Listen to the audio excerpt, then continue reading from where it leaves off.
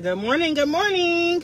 I like I said, I'm being intentional on Facebook here and trying to show up for myself and for you guys. So what's today? Thursday.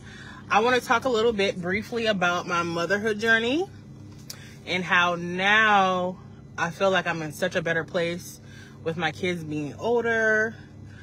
And I feel like I'm just now finally getting the chance to, like, I have the energy to get up early. I have the energy to, like, do my makeup and do my hair, as before when I was just kind of like just getting through it, like breastfeeding and making sure they eat healthy, nutritious meals.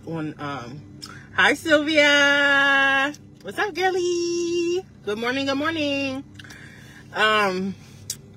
So I just wanted to encourage moms, no matter where you're in your journey, like, just always celebrate the wins when you're in your season. Enjoy that time. Like, I feel like this morning I woke up, I had so much joy in my heart. I was so thankful to wake up early, to shower in peace, to do my makeup. This is a simple face, but just doing this makeup put me in such a good mood. I was able to take down my hair.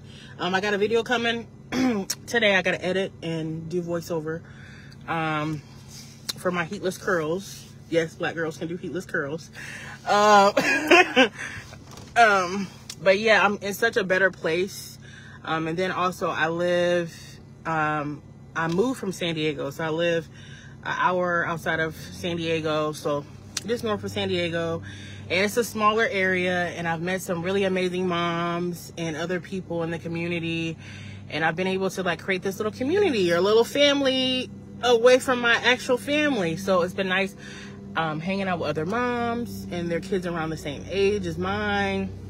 Like, I'm waiting for my neighbor that I met at the park when I took my kids to the park. And if you know me personally or been around me, I'm very social. I'm a chatty Cathy. I never said, I definitely am a chatty.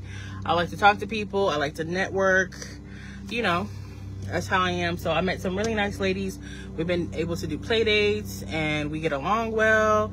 And it's just nice to be in this season where I'm feeling like I can have, like, a little sense of a community. So I guess my message is, it's just different levels to every stage. Like, some people have a community right away because they have family and friends around. My story's not like that. I have my kids away from family. So I'm just just saying pretty much that, just to celebrate where you're at. So I'm feeling joy today. I just dropped my daughter off. I'm gonna go exercise. I'm showing up for myself every day, waking up early.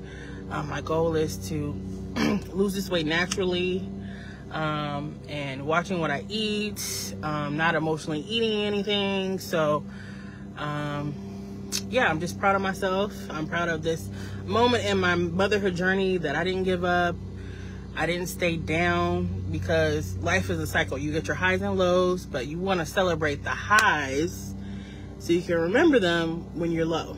So fighting postpartum depression, just feeling down, like your life's changing, it's a lot to manage. And I'm just thankful to God that he built me the way he built me. So yeah, that's what I'm just coming on just to have a conversation with y'all, that I'm just happy for where I'm at right now. And I'm gonna, hey, it's a bee. I just attract a lot of bees lately. But I'm just showing up and telling you guys I'm just happy today. I'm thankful. All those lows I had, they have brought some incredible highs. So I hope that makes sense to you guys. It resonates. Maybe you can get something from it, but it's really worth all the lows, just to get some highs. So ooh, excuse me. There was something else I wanted to mention. I was talking to somebody in my DMs about motherhood. I'm trying to think. Yeah, it just goes back to the conversation that, you know, you just got to celebrate where you're at. And, you know, it's so easy to be envious of other moms. Oh, they got this, they got that, or they got their family around. You don't know how someone is managing mentally. So it's never good to compare yourself to others. I know it's very hard, but, you know, I'm always doing self-checks with myself, and I am that crazy journal person. I'm gonna show you. I'm gonna show you how many journals I carry with me. You're gonna be like, ooh, hold on. And this is just to encourage anybody who wants to start journaling or don't know where to start. Or is that my friend? Yeah, oh, here she comes. Like, this is for just learning. I'm actually learning some legal stuff right now. So this is my legal journal. This is my planner. So sometimes if I don't get to write in my daily journal, I write like what I did for the day or some goals I have. So this is my abundance manifestation journal that I actually created. It's on Amazon. You can order it. It's in my bio. But I like this journal because I created it. It has line pages and it has blank pages. And I just like to write like affirmations to myself. Like, I want peace. I want a life of ease. I want more money to enjoy happy memories. I want to have more ways to manage stress. You know, just little affirmations or little like things I draw on here. And then this is my journal for my daily thoughts. But journaling has helped me a lot. You know, I just like, I'm one of those weird stationary people. I love pens. I love highlighters. So I won't even show you how many pens and highlighters well, I can show you. Hold on. But I carry one of these with me like I'm in school. And I just love to write my thoughts. It's a great way to manage your stress as a mom. And it's a great way to keep your thoughts private and to manage your own situation. I would say about 6 months ago, I had a dear friend of mine that I consider like my sister pretty much told me she wouldn't be friends anymore through a text message, and that really hurt my feelings. But it led me into the self-reflection that me and her were never fully aligned. You feel me? We never were fully aligned, and that relationship ran its course. Even though I personally wouldn't do that to a friend, you just never know what people are going through mentally. And then sometimes people project whatever they're going through on others, because you're never fully anybody else's problem.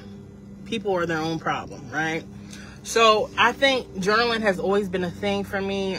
Even as a child, I used to write books and stories, and it's always been a way for me to manage stress. So as a mom, you have to find ways to manage stress. Like, you guys see me show up on social media. I post content.